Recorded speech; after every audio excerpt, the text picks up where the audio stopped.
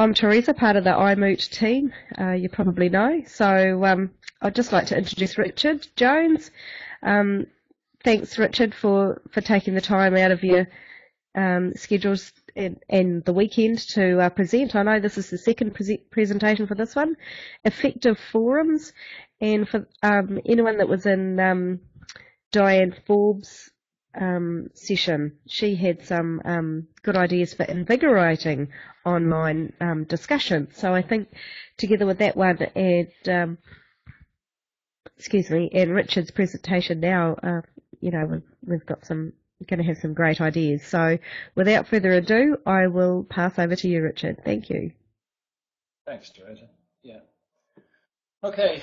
Also you might, I'll say this right at the front, you might have caught Jill Margerison's presentation, Super Session Australia, and if not, I would suggest you go back and look at that, because a lot of what I'm showing here comes out of the work that we did together at the Southport School, Gold Coast, Queensland. So so I'll be showing a lot of the things that she's done, and her forums are, as you will see, really, really impressive. Right, okay, so what are we going to talk about today?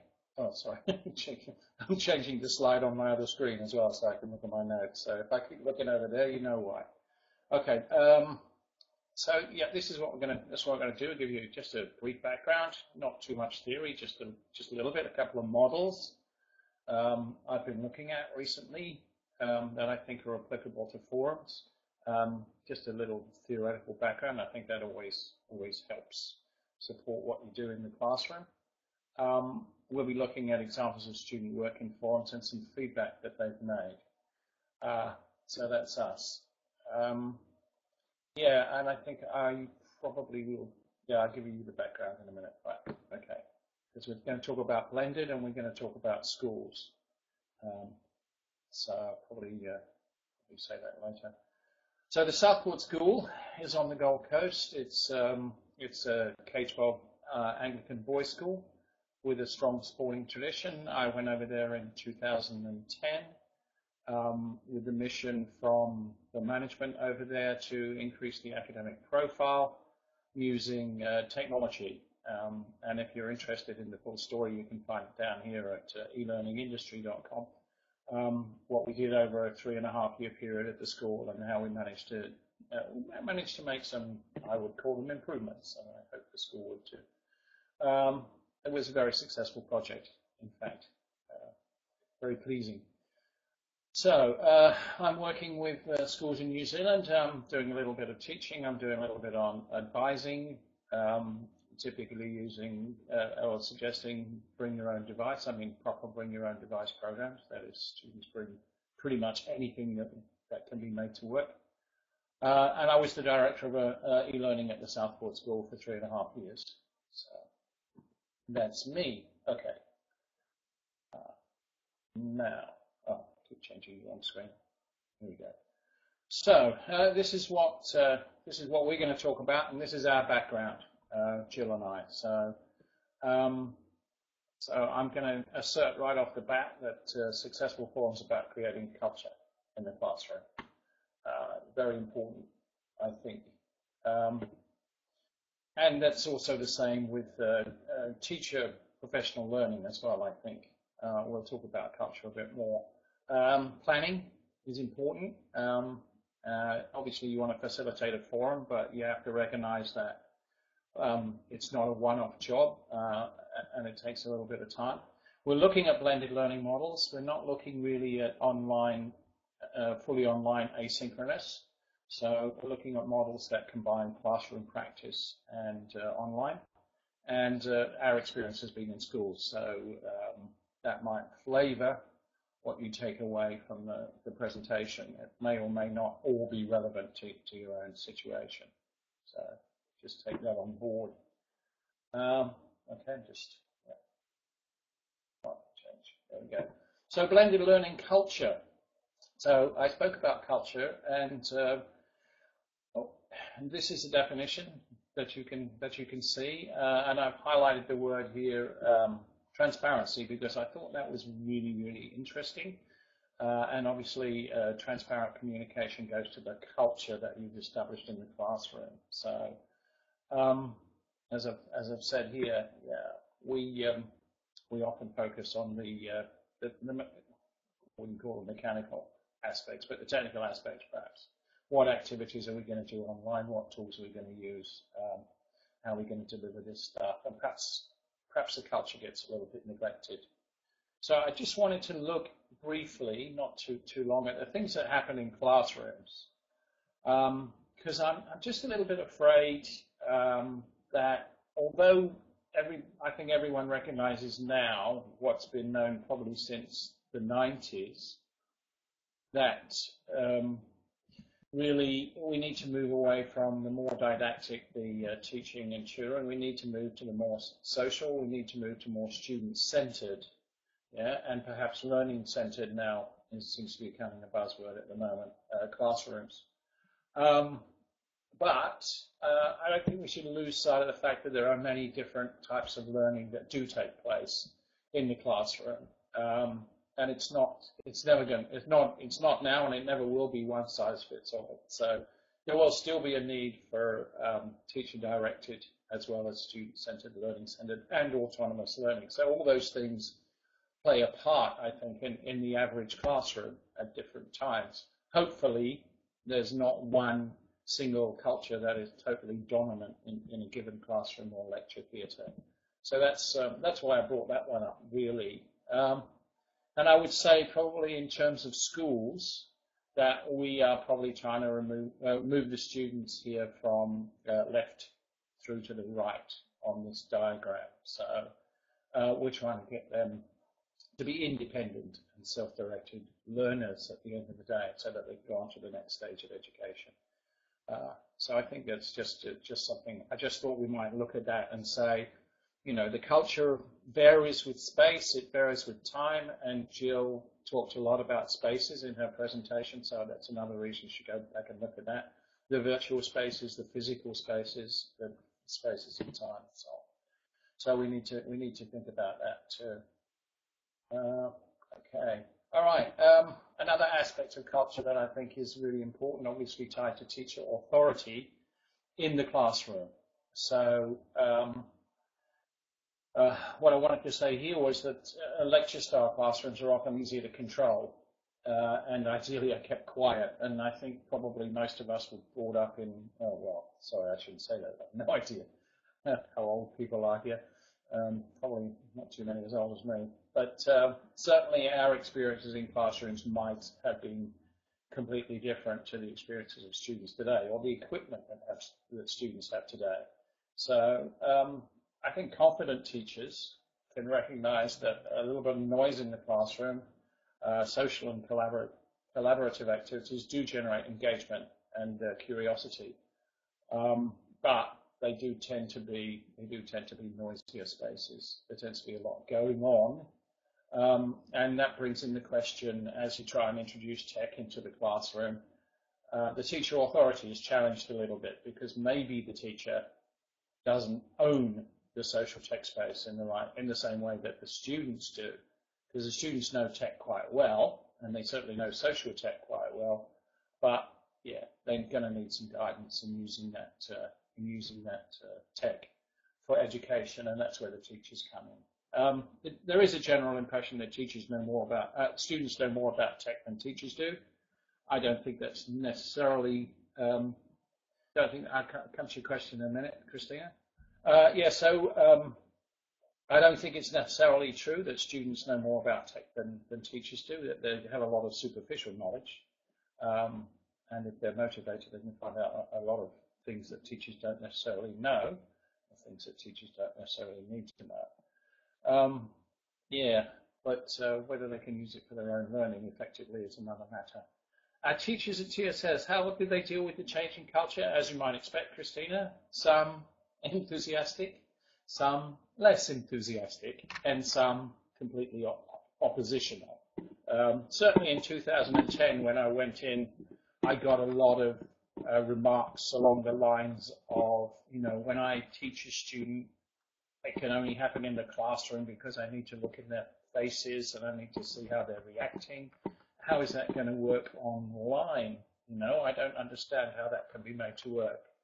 So how did I help them? So it was a gradual process. We set up a dialogue, I guess you would say. I worked closely with a lot of teachers. We did things like interview the students and show movies of students doing things. We asked teachers to come out and share their best practice. And I was able to show via research early on as well that, look, particularly with English teachers, I was saying, look, the research is showing that when students write for peers on forums, their writing improves, whereas the teachers are saying, but we need to focus on their handwriting, they need to write for long periods of time. We need to get them practiced at that. And really your Moodle thing and your forums are going to distract them from that. So yeah, we used a number of different strategies to get them to cope with change. And yeah, I guess if you're interested, I'd take you back to that learningindustry.com article, and that has a lot more detail than I'm going to cover in this one. But do ask some more questions if I haven't covered everything, Christina.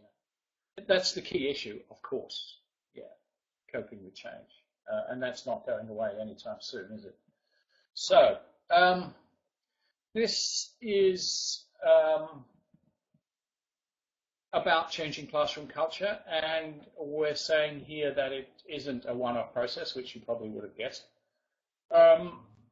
Students and the teachers will go through various stages in the development of learning around topics and so on. We won't just jump straight into higher order thinking skills about new topics. So although it was my challenge, if you like, to bring more higher order thinking into the classroom, obviously it wasn't something that we were going to do in 1 year. It was obviously, we started with a 3-year plan to gradually improve that. So certainly as regards forums go, there is a progression, and you have to recognize this progression, and you have to start with lower order interaction. So you have to start in the adults. I've done some fully online instruction for professional learning for teachers of computer science, and yeah, you need to do things like icebreakers and draw a little personality out of the students and get them, sharing and comparing their experiences, get them comfortable in the space. So that applies equally well to adult education and student education. It's really, really important to get them comfortable in the space. Okay, once we move on through that phase and we get into well-facilitated forums, then then we can start to introduce higher level things. And there's a nice model that caught my eye not so long ago, which I thought I'd share with you. And here, this is recently published by Wang, 2014. I don't know if you're familiar with this publication, but it's a free online publication, so you might as well get hold of it. And it was quite an interesting article that said, look, these are the stages, if you like, that people go through. This is related to online learning and interaction in general. And then I thought, well, that's a really interesting model. So how does it apply to forums?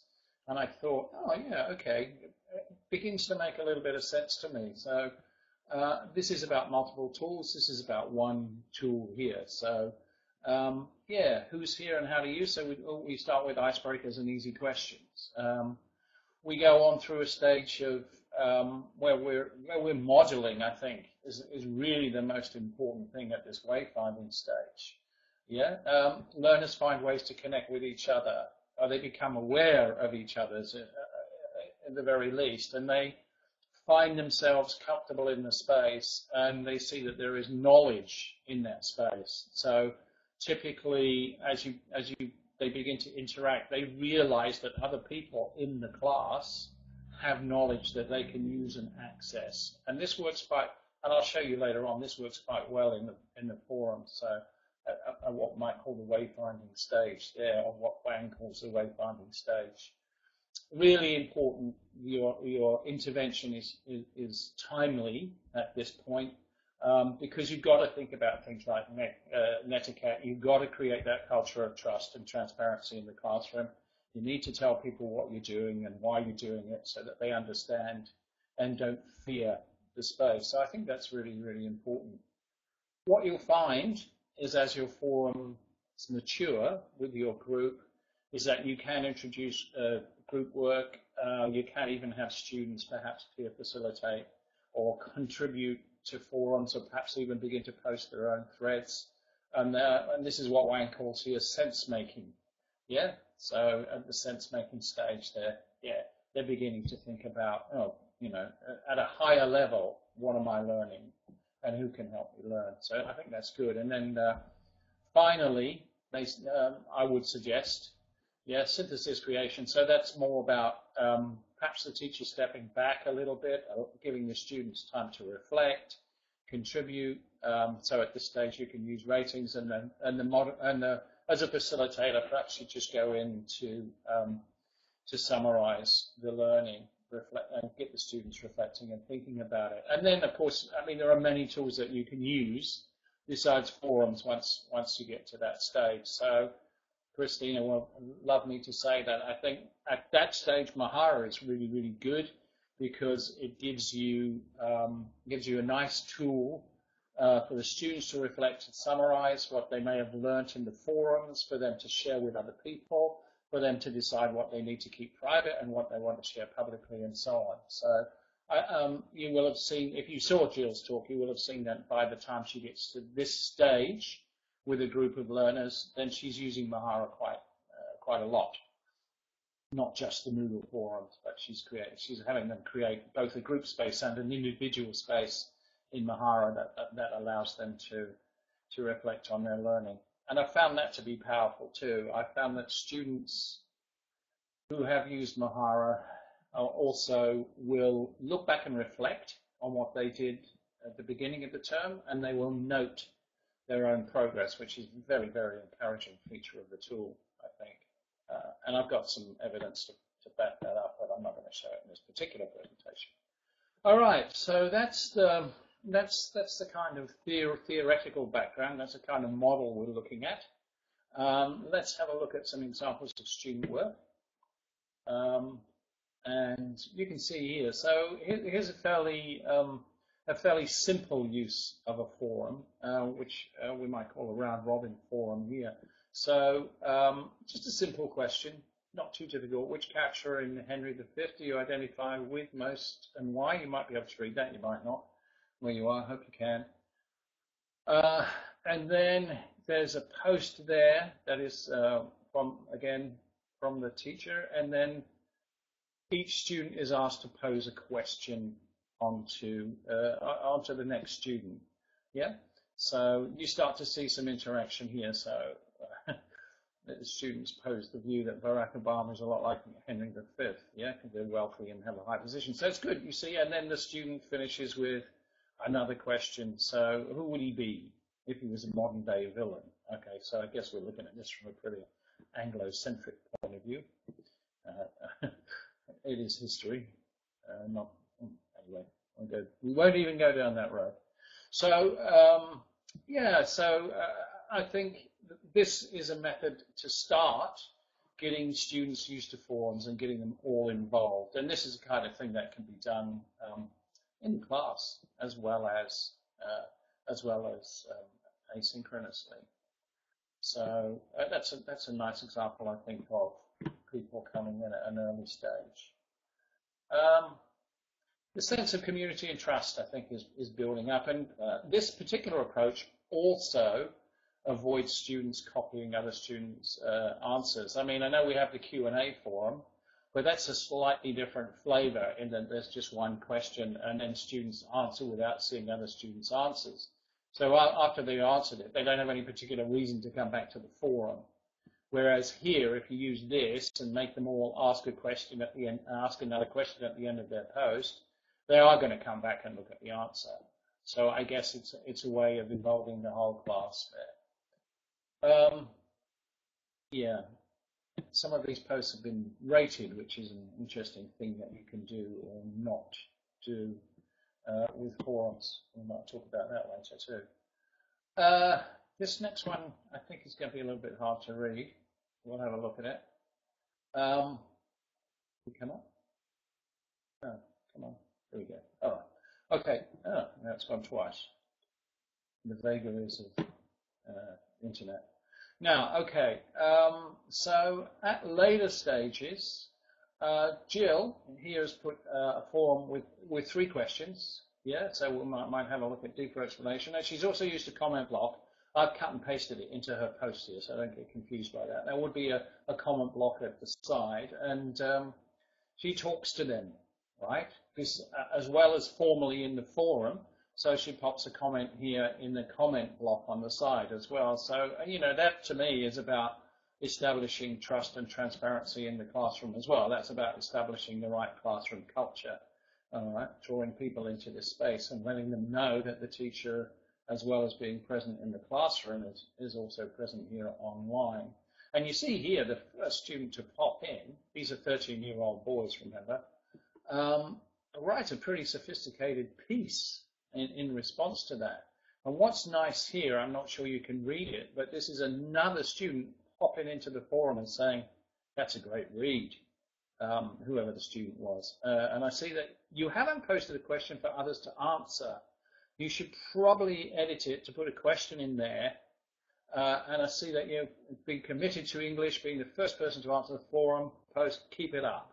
Now, with 13-year-old boys, I promise you, this kind of response generally doesn't happen in the classroom, particularly if a student pops up and does something really, really good like this. They're likely to get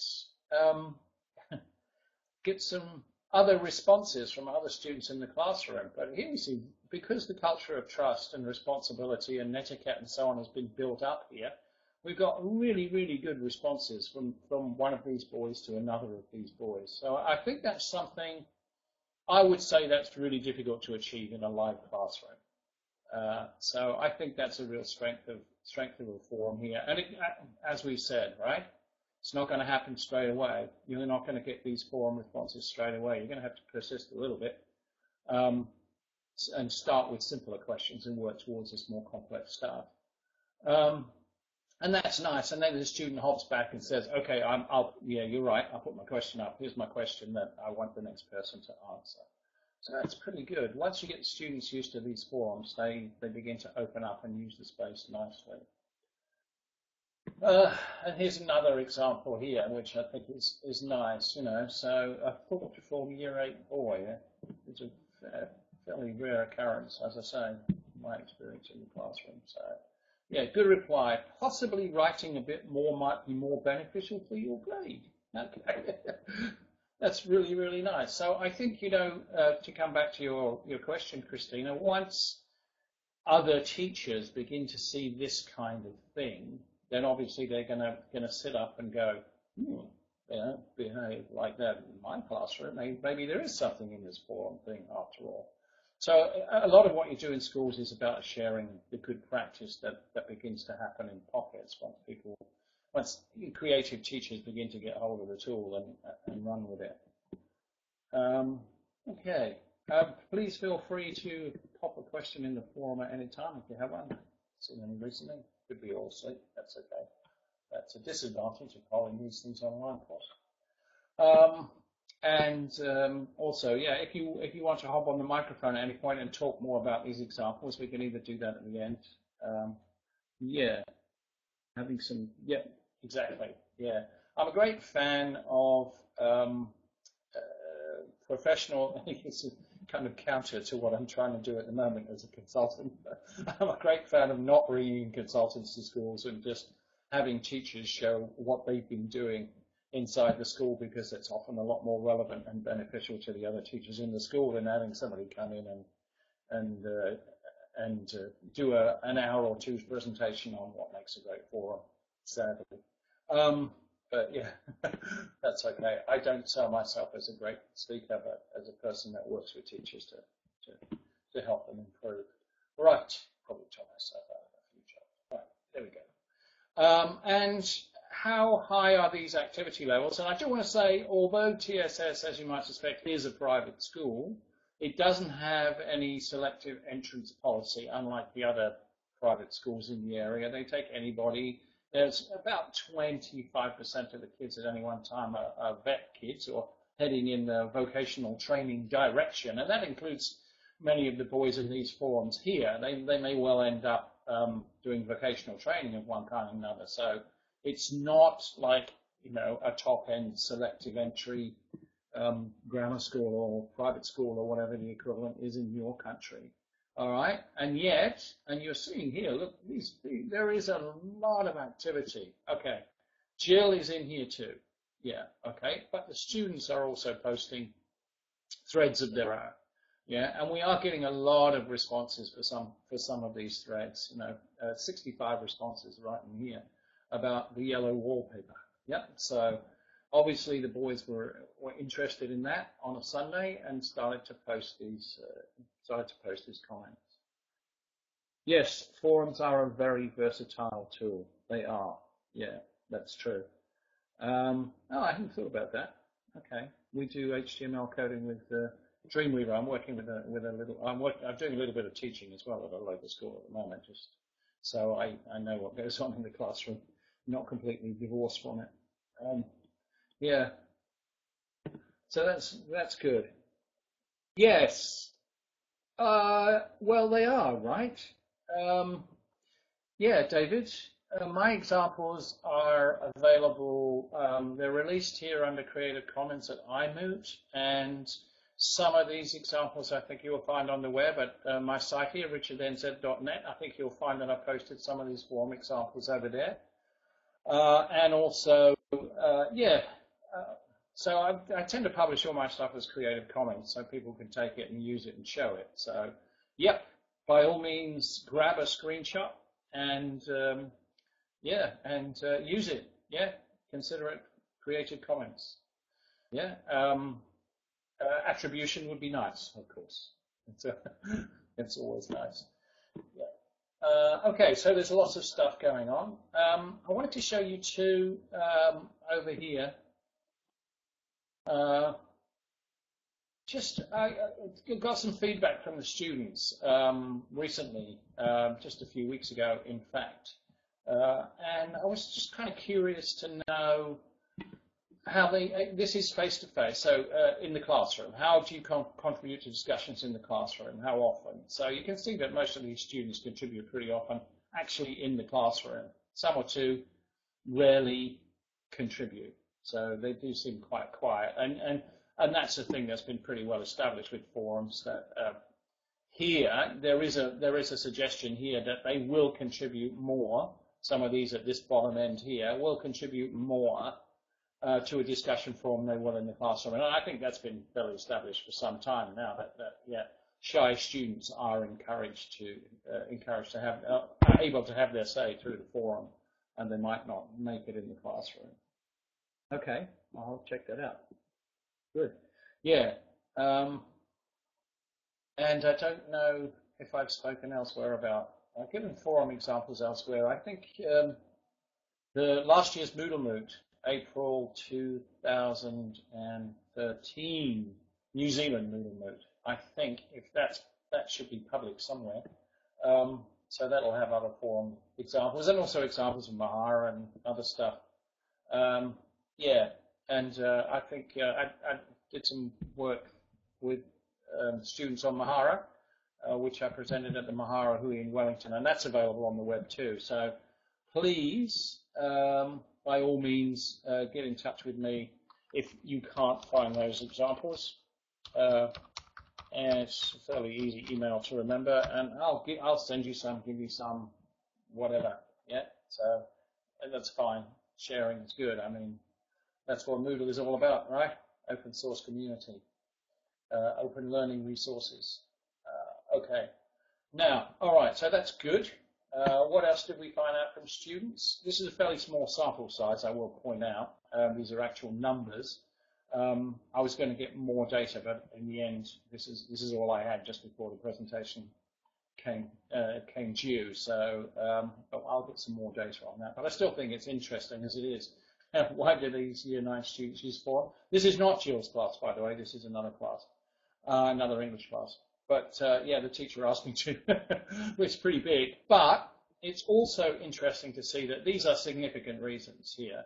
Yeah, significant numbers of students saying, yeah, I didn't have a chance to say what I wanted to say, or I was interested in the topic. So I think that's good. Oh, thanks, Christina. That's handy. All right. Yeah. Yes. So there are significant other reasons, and I think that's what other people have found out who've done more formal research into this particular topic. Yeah. What else we got? So. But do look at Jill's work as well, because do go back and look at the recording of Jill's stuff, because she's got some more forum stuff there. So obviously the students are fairly positive about these discussion forums, which is nice. 2 students, I think we've got 20-something, 22-something in the classroom there. So 2 don't really value them, but the rest have got, the rest think, yeah, there is some benefit to forums. So I think that's probably, what, 3/4? Less, perhaps, but it's up there somewhere, which is not bad at all. Yeah. Okay, so strategies. I thought perhaps we should at least focus on some strategies. I think the research so far hasn't produced a great deal of general principles. I mean, if you read Mark Nichols, who's well, the Mahara thing. The Open Poly in New Zealand. Yeah, he'll say that it's too early really to have reached a great number of general principles on the use of forums in schools and elsewhere, because most of the studies like mine here are very small scale or special situations, and there are many different ways of using forums. That somebody said here in the thing earlier. Yeah, there's a lot of different ways to use forums. So we haven't got too many general principles, but I think netiquette goes to culture, so it goes to classroom culture. So I'm saying that's the fundamental of effective forums, the culture that you establish. As students may well need to be taught these things explicitly. If you've ever heard students playing online games together, or you've ever had a chance to look at a student's Facebook page or some of the chat that they have with other students, you'll understand that these are not the kind of things that they are learning online by any means. So if you get the chance to listen to a recording of an online game where students are playing together, boy oh boy, I guarantee you'll be shocked if you haven't heard it before. So they don't learn to do these things in their own social spaces as teenagers. They behave pretty much as we would expect them to when left on their own in an online space. So we need to do a lot of these things in the classroom. And again, I think that's really, really important. And that's another place where Moodle and Mahara can come in, because I think it's a safe space for students to make mistakes. It's a safe space for students to be trolls and learn that being a troll is not a good thing. And I would rather that they learnt that in school and got into trouble in school than learnt that when they got into university or work, where it can have some real damage on their future prospects. So I think that's really, really important in schools, and of course it's important everywhere that we try and respect each other. So that's very important. Grading forums, Jill and I actually don't totally agree on this, but that's okay. No problem there. I think, yes, if you think it's important that students contribute, then yes, make grading forums part of your overall plan for course grading. There is a temptation with the LMS, and perhaps we've all done it at the beginning, to overload students. So we're already setting them, different kinds of homework, and perhaps if we're not careful, we're not replacing that homework with use of the LMS quizzes and forums and other activities, but we're actually adding those blended and online activities on with the idea that we're helping students who don't necessarily do well in the classroom. So I'll just stick all this stuff up here for, for the students who like to go home and practice. Unfortunately, that can overload the course for everybody, and that can be really discouraging. Again, I've got I actually did a few interviews with students, and I think I did that at that may not be available on the web, but that was at the Moodle in Melbourne last year, when I just had some interviews with students, and yeah, some of the things and surveys with students, and some of the data there shows that the students do not regard a course with 120 resources and activities as very balanced. Thank you very much. Yeah, completely the reverse.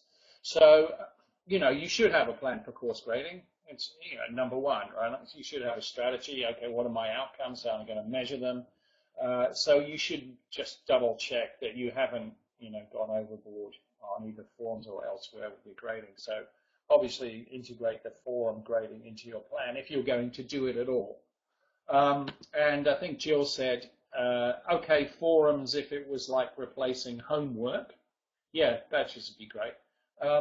Yeah, if forums are replacing homework that was formerly done on paper, that's fine, fair enough, we'll grade it. But if we're just trying to get some social interaction and thinking and engagement going on, then we won't grade it at all. Yeah, we'll just leave it as space for students to explore and exchange ideas. So, yeah, I think that's okay.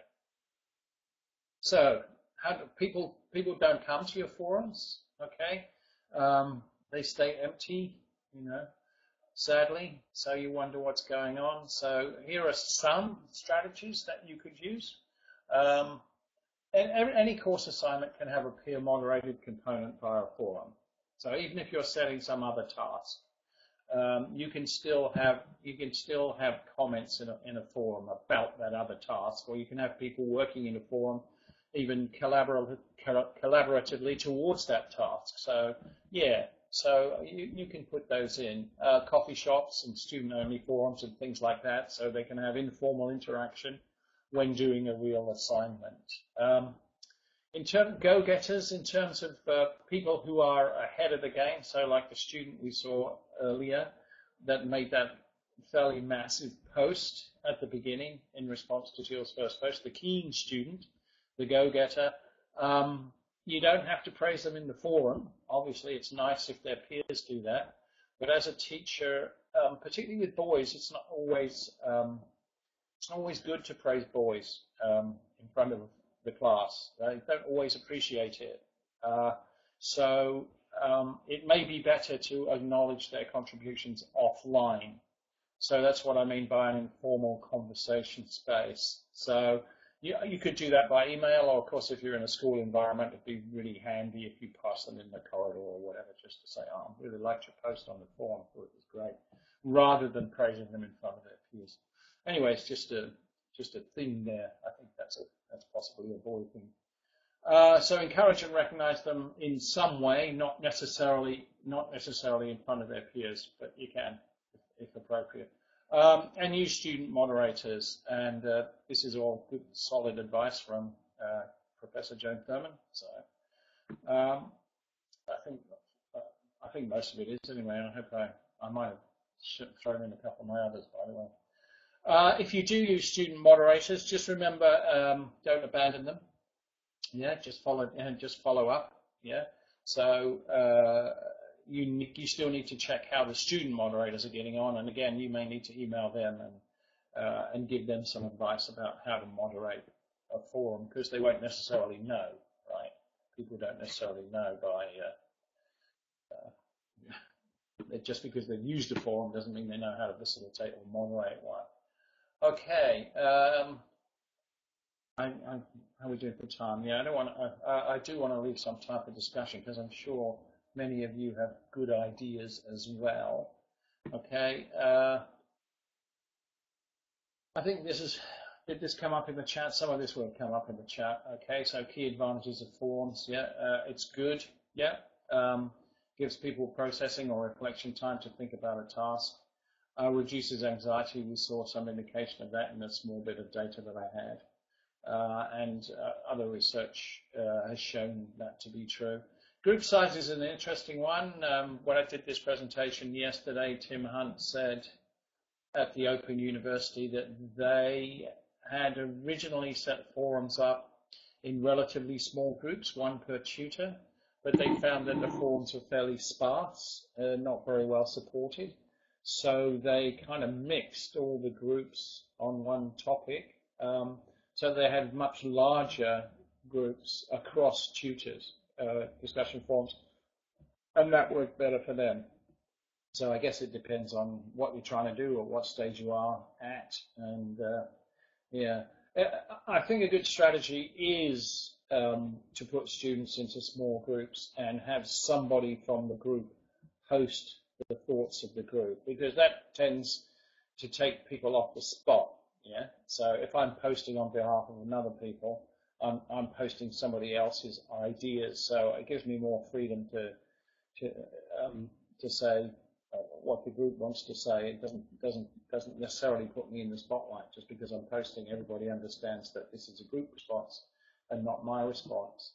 So if you do have a large lecture theatre, that's probably something that you could try in real time or asynchronously, as you wish. So yeah, good questions. Obviously, I guess that's fairly obvious. Yeah, and just remember, yeah, sometimes we drift off, don't we? Yeah. So try and keep people engaged. Summarize that, all right, before we go on to questions and discussion, if you have anything. So remember that your forums develop over time and your role may well change. So you've got to be proactive in your forum, got to recognize that. So people might not come up first, but yeah, they will come later on. Got to establish the right climate of culture, trust, and etiquette. Yeah, so how you make your forum significant is up to you, but you've got to do it some way or another. So marks have been shown to work in some cases. Good modeling has been shown to work in others. So just depends. You have to get a feel for your group. You have to work with the students. So, but again, transparency, explaining. I always find you get a lot of mileage out of anything that you're starting when it's new with a class. If you're transparent with them, if you explain to them, look, I'm trying to do this new thing that I haven't done before, and it may or may not work, but I think if we all give it a go, we'll learn something from it. So, that kind of transparency, I think, is priceless in the classroom. And yeah, it's a little bit of reducing your authority in the classroom by saying that you're going to do something new that you're not quite sure what's going to happen. But I think, if you take that risk, the students often respond well. Yeah, we just covered that one, creating small groups, and then persistence. You can't underestimate the power of persistence, really, can we? One of the things that TSS have going for them, and some of this came out again in Jill's presentation, which I urge you to have a look at, was, things don't happen all at once. You've really got to continue. TSS had habits of mind, highly effective people, as one of their threads, if you like, and that was part of the overall structure that we incorporated when the framework is the word I'm searching for here. One of the things we did early on was set up a framework based on Bloom's, and then as rows, and then across the top in the columns we had things like classroom activities, online activities, habits of mind, and some of the common curriculum elements that are part of the Queensland curriculum. So we had a kind of two-dimensional framework that included tech and other things as well. And I think, yeah, the habits of mind are something that our students have really taken on. And you would have seen you will see students from time to time in these forum examples take those habits of mind on board. Persistence is an important one. And the one I remember from Jill's presentation was metacognition. So hearing a word like metacognition come out of a 13-year-old student it's really amazing for me, but it does show that the habits of mind framework is really working over there. It's really helping students. So that's good. Okay, learners will become familiar with what you do. So I've gone through that rather quicker than yesterday. I hope I didn't miss anything significant out. But I would, if there's anybody left, there's a few of you left, really like to hear from you too. If you have any ideas about forums, are there any other points you want to make? I mean, do you violently disagree with me? I hope you do. So we can have a nice discussion about that. And all of the examples I've shown here have been from English teaching. So what other examples do we have? Okay, Joshua. Do you have any suggestions for encouraging a help forum just choose to help each other work problems and ask content questions in subjects that aren't really suited for discussion? Okay, so let's see. Is there anybody else want to help Joshua before I jump in here? Please feel free to turn on your mic and say something. Yeah, chemistry teacher. Okay, we do have anybody jumping up to take this one? No. Oh, yeah. Again, what I've seen in the science department of TSS, where they did have some success with forums, eventually, the start that they made involved asking quite intricate questions of science. Yeah, eventually, yeah. So persistence pays off, right? So yeah, and I think the questions they asked were rather daunting. So you may not want to leap straight into complex chemical equation issues or balance or other things. You might well want to start with fairly simple stuff about how chemistry relates to students' individual lives, right? So, you know, I don't know what age you're teaching, whether they're, you know, but if they were at my school level, if they were 13-year-old boys, I might ask them to look at chemicals in the home and find out what they are and just discuss that on the forum and say, you know, do you have any fun or useful information about chemicals in the home? Yeah.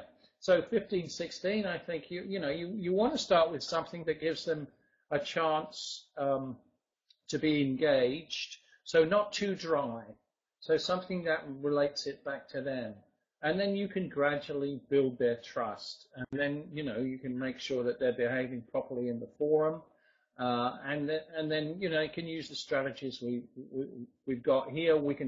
Students can hopefully find out who are the knowledgeable students in the group, and then you can build up to asking them. Having even student moderators respond to some of the questions. Yeah. So, Lynn, yep. Okay, that's a good suggestion.